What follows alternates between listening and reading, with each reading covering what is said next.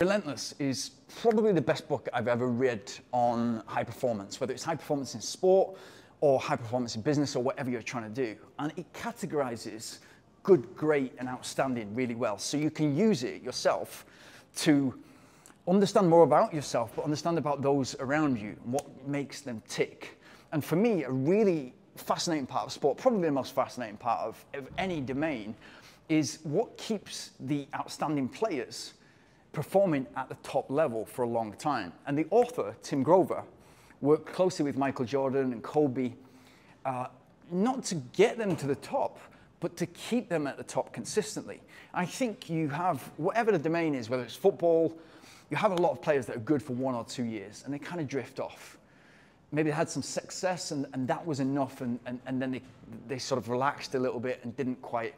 Then you've got Premier League footballers or players around the world that have been great for 15, 20 years. What separates the two? You have it in music, where you've got bands that make 3 to 5 great songs, and then they disappear, and that's enough. And they've had success to a certain level. Then you've got bands that make 30 songs.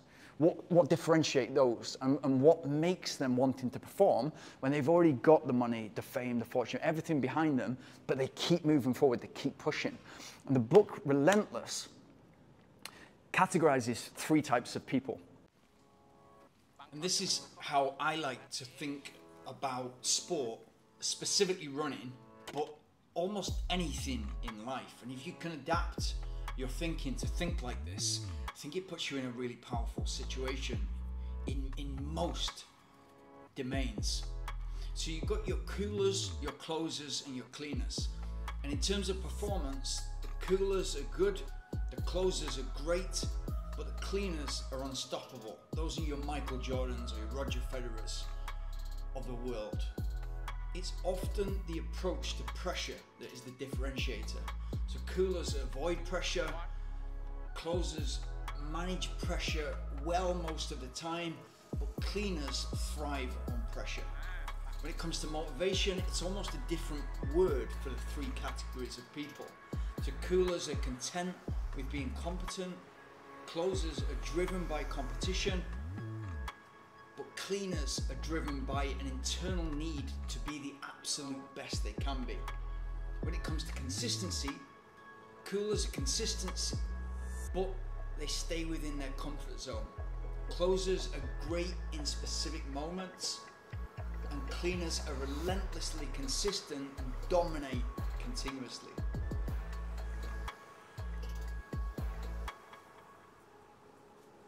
I would say 80% of people in the world, at least, are coolers. They just turn up, do the duty, do the job, and then at 5 o'clock they're done. And that's in every aspect of life, whether it's the delivery guy, whether it's the person working at the supermarket, even an accountant or lawyer. 80% of people are going through the motions. It is so easy to be in the top 10%.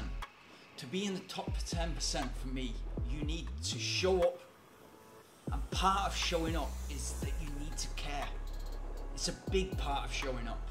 You need to deeply and genuinely care about what you're doing, which means you're going to think about it and you're going to analyze your performance so that you can continuously move forward. You're going to be a cleaner. If you think about it, it's a huge opportunity in anything you do. You can be the cleaner, the person who gets it done no matter what. And if that's in a business or a work situation, that's a safe pair of hands. And you can easily apply this to running, so easily apply this to running. It's all about installing the habit. So you wake up and your kit is already laid out the night before. It's getting done no matter whether you feel terrible or whether you feel great. If you wait until you feel great, it's just not going to happen frequently enough for you to get anywhere close to being close to your potential. And if that has to start as just you getting out the door in your kit and you're just walking until you start to feel some air in your lungs and you feel the wind on your face, and then eventually it turns into a really slow jog, and guess what, you feel better than you did.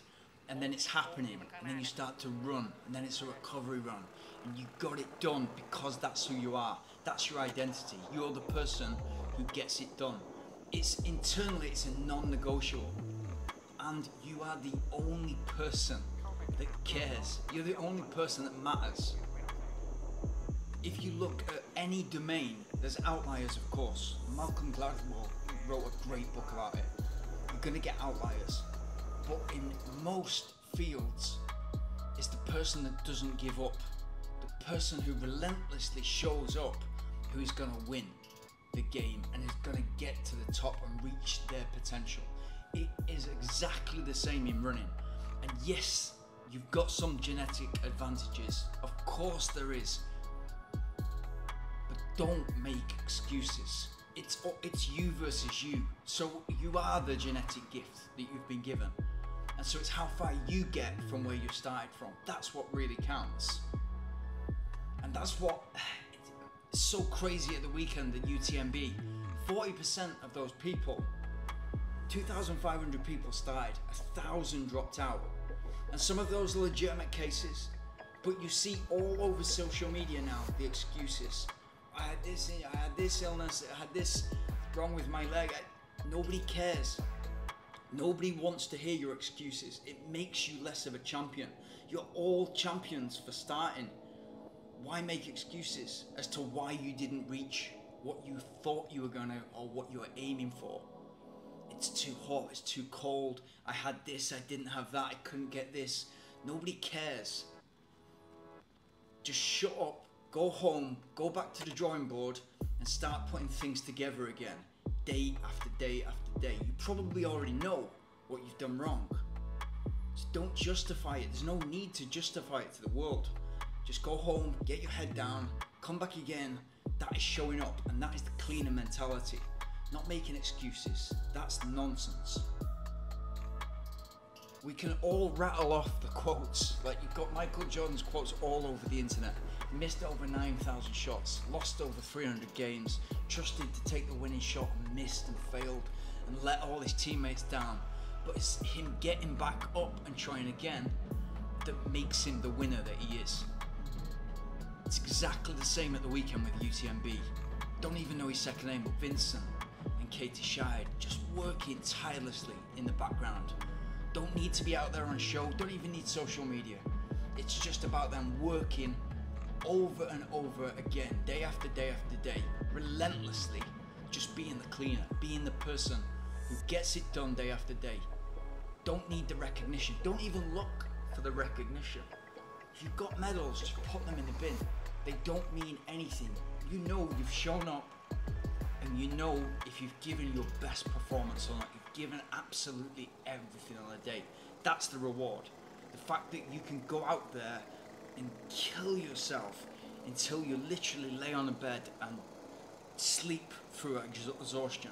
There is no better feeling in the world than being able to do that and having the privilege to be able to do that. You don't need a medal or a trophy or anything like, or a time even to tell you that you've done your best. You can feel it deep inside. If you get anything from this, stop caring what people think and just be confident and comfortable alone in your own thoughts for days, for weeks, for months ideally. That's your superpower. If you can stop caring about what people think and focus on your own game, and that it's happening on a daily basis, relentlessly, like a cleaner, then you'll realize very, very quickly that the closest thing to superpower that you have is your drive, your dedication, your discipline, and your mindset.